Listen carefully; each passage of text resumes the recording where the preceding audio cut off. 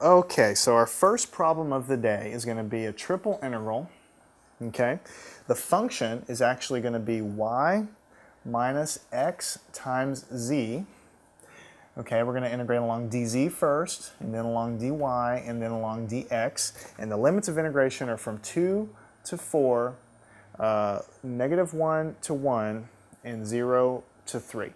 Okay, so look at what we have here. We're integrating a function of three variables, x and y and z. We're integrating along three directions, and then these are just simply the limits of integration along z, the limits of integration along y, the limits of integration along x. So by doing all of this, you're defining what that volume looks like.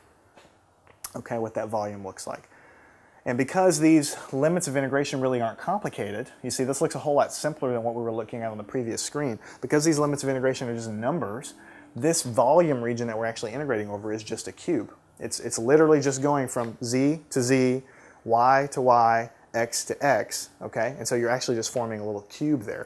If these were more complicated functions up here, then maybe instead of going from z to z up here, you'd have some weird looking function on the bottom and some weird looking function on the top, and you would define a more complicated looking volume. But when you just have numbers in the limits of integration, you're really just integrating over simpler shapes, simple little constant values, so it's going to form a cube in this case, okay?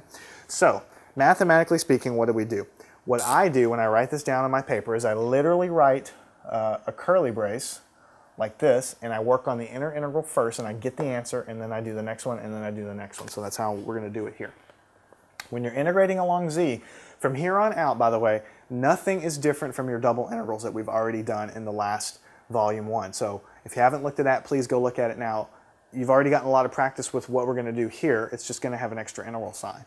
So what we're doing is we're integrating along z, so that means z is what we're integrating over. Anything else, x or y, anything else is just a constant. You must get to the point where you can look at these things and say, okay, I'm integrating along z. X and y are just numbers. They could be, -10 or -54. I treat them exactly as a constant when I'm doing the integration. So what this is going to equal, since y is a constant, the answer to this integral is y times z, okay? Minus x over 2z squared. Now make sure you understand that, okay? This is a number. It's like 2, okay? So if I'm integrating over dz and this is like 2, well, this is just a constant. It comes down, and then you have your variable. That's a simple integral from Calculus 1. And if z is a constant, if x is a constant, because it is, here we're integrating over z, this is a constant, it just comes out. 1/2 z squared. That's just a regular polynomial integral that you've been doing all of your life. You evaluate this from 2 to 4 because those are the limits of integration along z. So you see, it's really not that bad. You just have to know what to hold constant. So when you do this, when you're plugging in your limits of integration, you integrate it along z. So the limits of integration must be plugged in only into the z's because that's what you integrated over. Everything else is just a constant, okay? So the way this will work out here, actually let me go ahead and write it a little bit down below here. What you're going to have here when you evaluate this definite integral here is you will have y times 4, okay, minus x over 2 times 4 squared. I just plugged 4 into the z squared and 4 into the z, minus, and I'm going to do the same thing with the 2. It's going to be y times 2 minus x over 2, and it's going to be 2 squared. Okay? All I did was take the upper limit, plug into wherever z is, and the lower limit, plug into wherever z is, and I just simplify, and let's see what we get. Okay, so over here, let's not get too crazy. Let's not try to do too many things at once, so let's just rewrite this as 4y, okay, minus 4 times 4 is going to be 16, right? 16 divided by 2 is going to give you 8. So you're going to have 8x here. Okay? You're going to have a negative sign here, but I'd rather just go ahead and do it. Let's go ahead and do it this way. Negative 2y, because you have 2y here. Negative times negative gives me a positive here.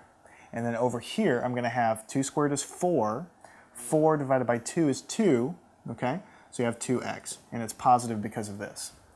Okay, so collecting all of my terms, what I have here is I'm going to have negative 6x, okay, plus 2y. Negative 6x plus 2y. Now notice that when I integrated this inner function here, I integrated this function and I plugged in the limits of integration into the z's, okay, and I got a function of x and y back, okay. Now remember, I took great care to tell you that that would always happen, just to sort of give you the sort of a little bit of the theory behind what's going on here. You integrate along z and you plug in to values of z because that's what you integrated over. You're always going to get a function of x and y back. So when you take this function and you integrate it along dx and dy, this now reduces to a double integral that you've done, you know, in the last section, in the last couple of sections, integrating a function of x and y over x and y. So now you see you've just done another step here, and now it reduces to a problem you've already done before. Okay, so you're actually getting some extra help and practice in doing double integrals as well. Because what we're going to do now, I'm going to switch colors, is I'm going to take this, okay, and I'm now going to integrate. I'm going to integrate it like this. So what I'm going to do is I'm going to, just to make it totally clear to you, I'm going to rewrite everything. 0 to 3, -1 to 1. The function is -6x plus 2y, and I'm integrating that dy dx. I've just taken the answer, I'm integrating along dy and dx. And I'm going to do exactly the same thing that I did before. I'm going to take, and I'm going to draw a little curly brace, and I'm going to evaluate that inner integral first. Now here I'm integrating along dy, so y is what I'm integrating over. Anything else is constant, including this x. So to actually do this integration, you're going to have -6xy, because this is a constant, so it's a number. It comes down, you have your y, because that's how you integrate simple integrals like that. You have a number, and this is just going to be a y coming. It's a polynomial integral, okay? Plus, I'm going to have 2 over 2y squared, because this is a 2, it's a constant, 1/2 y squared, that's just a regular old plain Jane integral from Calculus 1. Evaluate this from -1 to 1, okay? Evaluate it from -1 to 1. So what I'm going to actually have in the end here, plugging in here, I'm going to actually plug in the top limit integration into the y's and the bottom number into the y's, because I've integrated along y, so when I evaluate the limits I need to plug them into only the y's, okay, because that's what I integrated over. So what I'll have is -6x times y, which is 1, okay, plus 2 over 2, I'm just going to say is 1, so I'm not going to worry about it. Plugging in here is going to be 1 squared. I'm going to write it down just for completeness. Okay, just for completeness.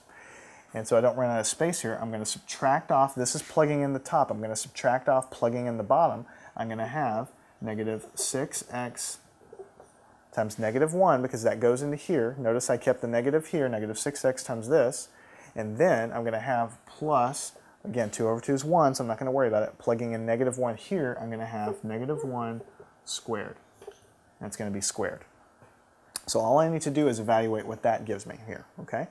So going up here, -6x times 1 is -6x, okay? Plus 1 squared is plus 1. I have a negative here, so negative times negative is a positive, but then I have another -1 here, so this is going to be -6x, okay? And then I have a negative distributed in over here. -1 squared is positive 1, but it's times negative, so I'm going to have -1 here. Okay, I think you can convince yourself that that's what happened. Now the positive 1 and the -1 just add to 0. So all I'm going to have, after all of that is done, is -12x. -12x, just adding these two things together. Okay, -12x.